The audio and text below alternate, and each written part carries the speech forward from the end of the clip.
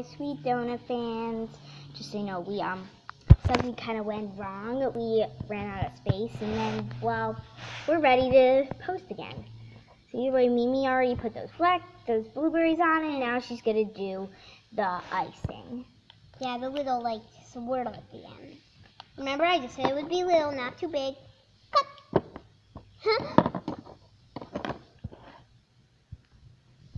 See here, kind of your hand, sister, molding it out. Like that.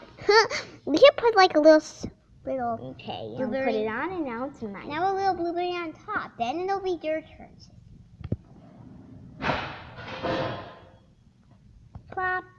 There we go. It to our tray. And now we can just Okay, now it's just I will be making a cake, but hold on. Where did it go? Aha! I'll be using this plastic cake maker. It doesn't really come with a set. Yeah, but it just comes with a box. I'm going to use this dark blue. It's super squishy. I chose it because it's super squishy. And if you guys need some help making